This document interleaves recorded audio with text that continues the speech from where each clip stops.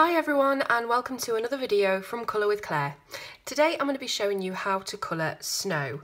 Now this is something that's been requested from quite a lot of you and we're going to have a go at it today. It's super easy, the way that I do it anyway. Obviously this isn't the best way to colour snow, it's not the only way to colour snow, it's just my way of colouring snow. So if you like it, fantastic, please try it out, tag me in your photos and let me know what you think of it. So it's very simple. All you're really going to need is a very light shade of blue, and in Prismacolor pencils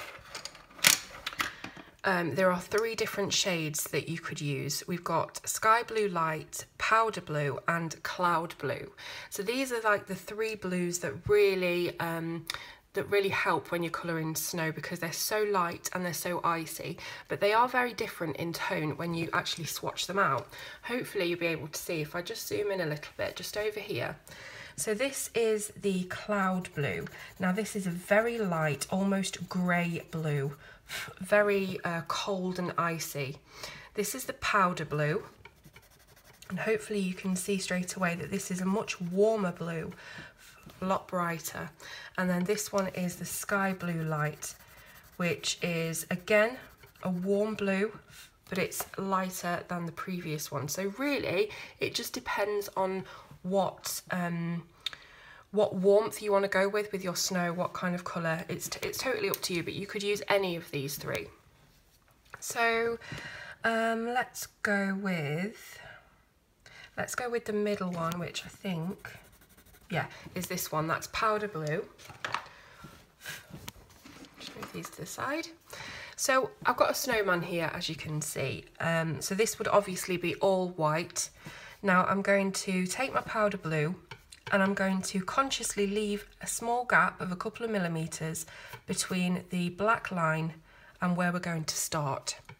So you take your pencil, leave in that white gap, and you just follow the contour of the edge of the snowman. Now leaving that white gap gives it the look of being rounded. So instead of colouring straight up to the edge, we leave that gap, and it sort of makes it look like the light is hitting this area, but then there's also more behind it, so it gives that rounded look. I'm not, professional on these things. I don't know the terminology, but it seems to work for me, so that's how I do it. So you're doing the edges in a quite crisp line. And let's do this other edge as well. Exactly the same principle.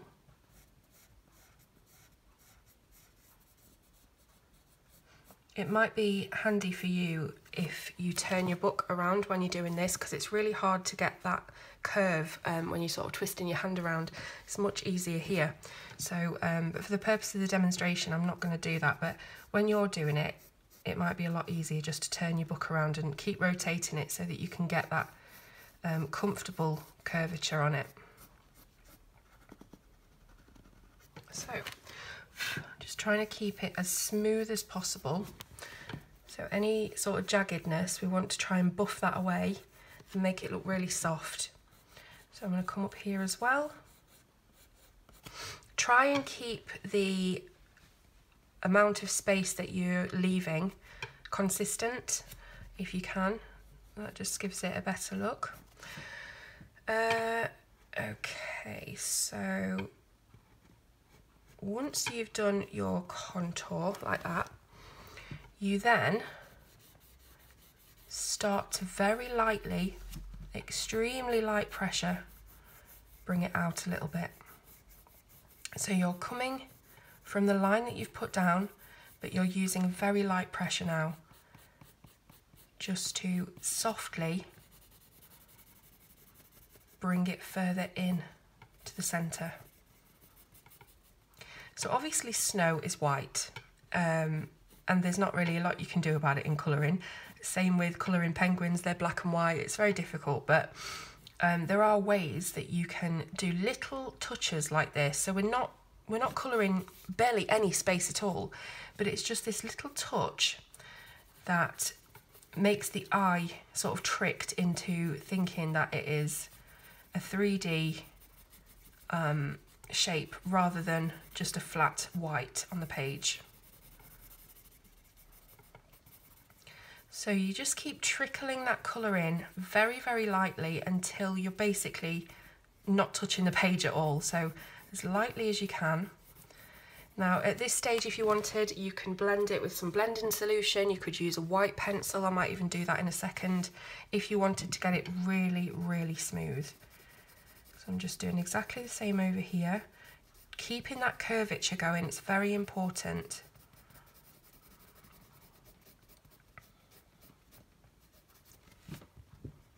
Okay, and then over here.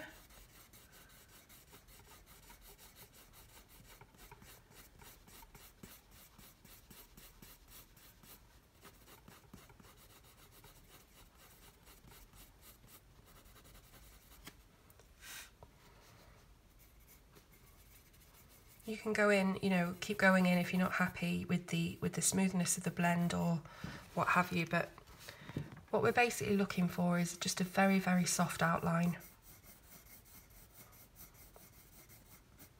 So you can use any pencil sets that you've got. You don't have to use Prismacolor, they're just my pencil of choice. There are plenty of pencil sets out there that have very, very light blues. So whatever you have to work with, as long as you can find the lightest blue possible, you'll be fine. You could even try a very cool purple, one that's got a lot more blue in it than red, and see how that looks.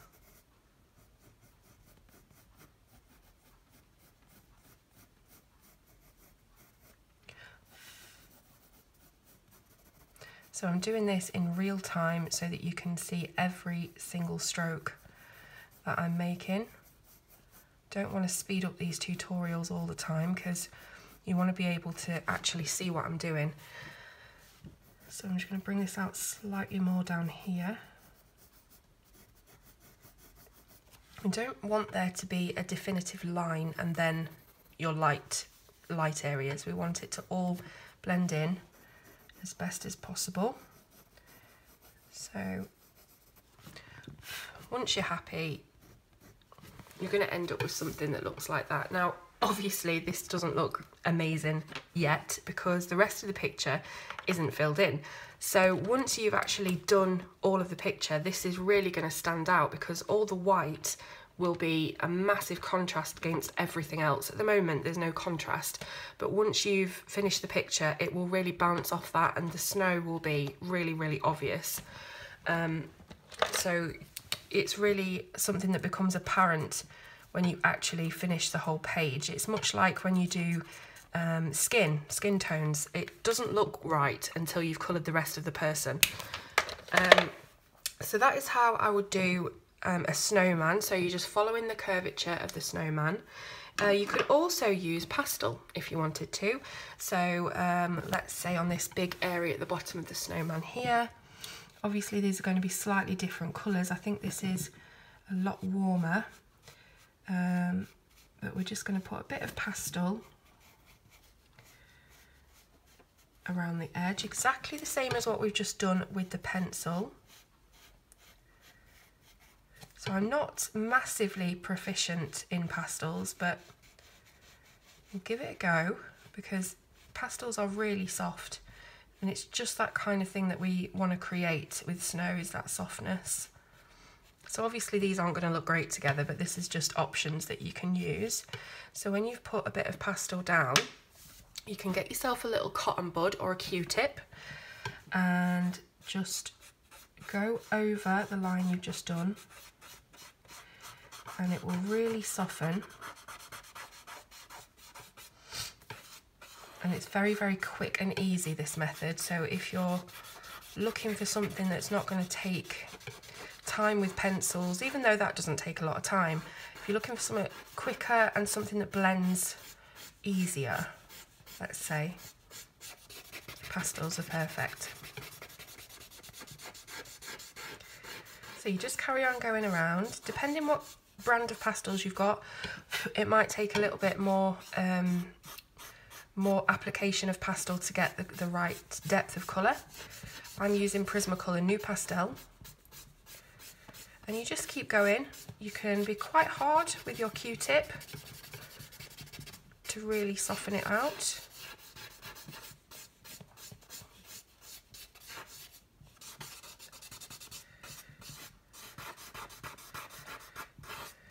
You can use your fingertips, but I find that these are much easier to control, sort of tinier spaces. And that is pretty much it. You can keep going. You can sort of dab your Q-tip onto your pastel like this and get a bit more that you can work with. Totally up to you how you do it. I would probably, with that being quite a large area, bring in the blue a little more.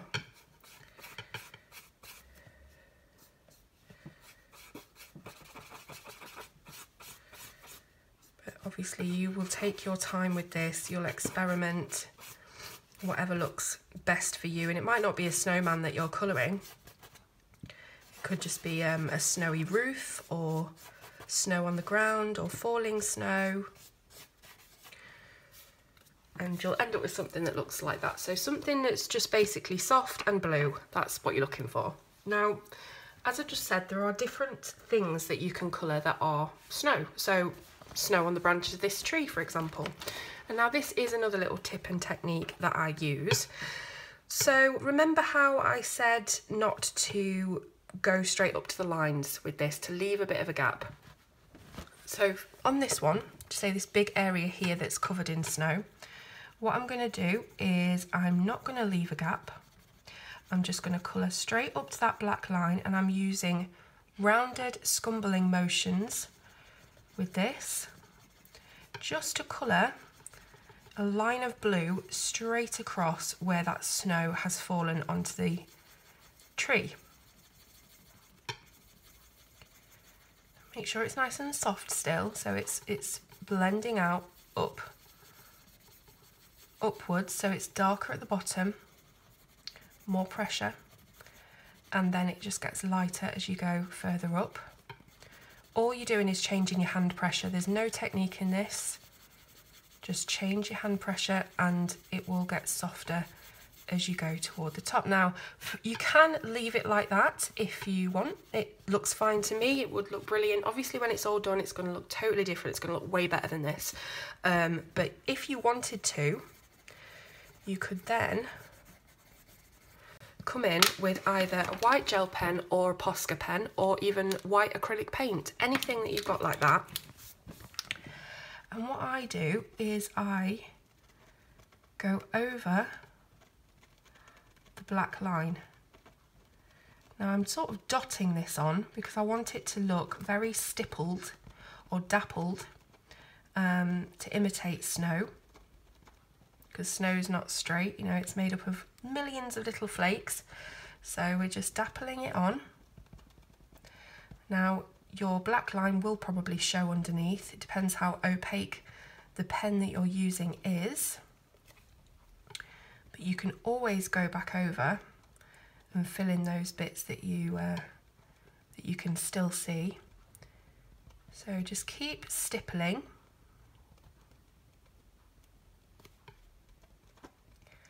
And now when you actually come to colour the tree itself, probably should have coloured this entire thing before I did this tutorial, and then you would be able to see how good it looks at the end. But when you come to colour the actual green of the tree or what have you, this will really, really show up this dotting that you're doing with your white pen. And you'll be able to get a sort of texture and dimension when you do this. It gives it texture. So when you were at school, you probably did rendering and different textures, cross-hatching and things like that. And this is how to create texture. So for snow, it works absolutely perfectly. And as I say, once you've coloured the green, it's really going to have the contrast that it's something different. At the moment, it's all white, so we're not seeing that contrast. But when we have, for instance, green down here and green up here, and then the snow dotted on it, it will look a lot better, trust me. So that's basically how I colour snow. You can do it with pastels, you can do it with pencils of any kind. I bet you can even do it with markers. Let's see if I can grab a alcohol marker that's really light. Let's just see, I'm literally just picking these from my collection. So I'm picking greens at the moment, which look blue. Let's see. Let's try duck egg. Oh, that's well green. Right, okay. Bear with me because this is not something I've actually planned, as you can tell. Let's try this one. Oh, so this is okay. So a very, very light marker. This is a Spectrum Noir Illustrator in Pearl Blue, TB1. Let's just see what happens. Now, I haven't got anything to put underneath it. Let me just use this bit of foam that came out of my pastel box just for now. So alcohol markers, as you know, do bleed through pretty much everything. So you do have to be careful. So I'm just following that contour again.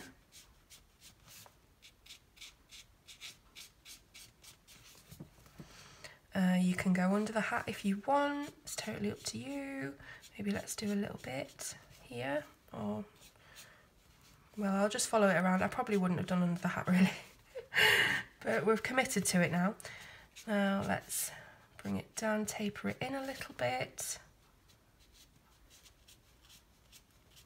Now I'm not proficient with much really, but I'm definitely not proficient with alcohol blending pens, but let's see what happens, because this is an experiment for me as well as you, if we put on a bit of a blender pen. Will it blend? Will it do anything at all? We will see. Okay, so it looks like it's pushing the blue back a little bit and blending it a little. We do have to wait for that to completely dry because the alcohol will evaporate and we won't see any lines or anything that you can see at the moment. But it does look like it has blended it a little bit. Maybe if we just go over that, it'll look a bit better. Yeah, so you can do it with alcohol markers. Obviously, you'll need a little bit more practice if you're not very good at it like me, but there's loads of ways you can do it. All you need is a very light blue. So I really hope that this tutorial has helped you somewhat, even though it's super simple. Like everything I bring to you, it is so easy to do. And please let me know in the comments what you thought of it. Even if you thought it was rubbish, just let me know. But do click the thumbs up if you liked it, because that really helps my videos get seen by others. And anything else you'd like to know, just let me know. And I will see you soon on Colour with Claire.